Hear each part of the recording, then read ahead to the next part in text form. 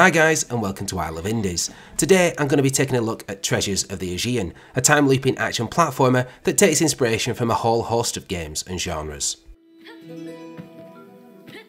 So what type of game are we dealing with here? Well, it feels a bit like a roguelite and looks and plays like a Metroidvania with its sprawling interconnected map. It also shares similarities with Zelda the Majora's Mask and indie darling Minute, where you're given a set time to complete objectives and solve puzzles before things reset. Perhaps though, Treasures is more similar to platformers such as The Prince of Persia and Mirror's Edge, with its fast-paced parkour-style acrobatics. Add to all of this a comic book art style reminiscent of Tintin and Asterix, as well as an appreciation for all things Indiana Jones and Lara Croft, and you have one of the most creative indies of the year. The plot revolves around a lost civilization, a volcanic eruption, and a couple of treasure hunters. The player takes control of Marie Taylor, a parkour specialist who's dropped off into the volcano by helicopter at the start of the game. After discovering a few relics and murals, the volcano becomes unstable and you become trapped in a Groundhog Day style time loop, doomed to repeat the same day over and over until you break the cycle. I went into Treasures of the Aegean blind and knew very little of the gameplay mechanics, so I was quite surprised when I found myself traversing the volcano again, this time with an added timer. It definitely takes a few runs to get into a flow and understand how the game works. You have a sort of journal or board for logging discoveries known as the Prophecy.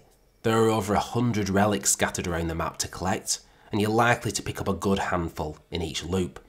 Each collected relic adds additional time to your next loop.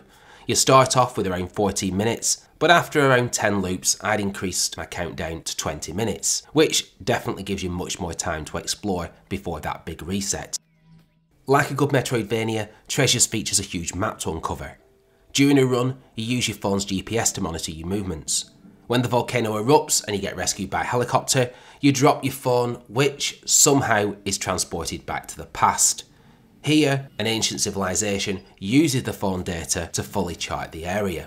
On your next run, everything you previously visited has been fully sketched out and documented in colour. It's a wonderful mechanic and one I've not seen before. The more loops you complete, the more the map starts to take shape, and filling that map in is super satisfying.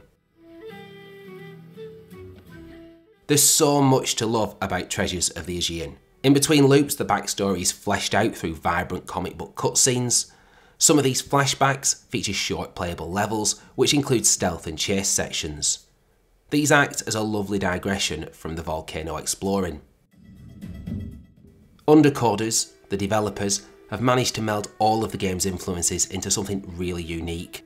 Like a good roguelite, you'll want just one more run.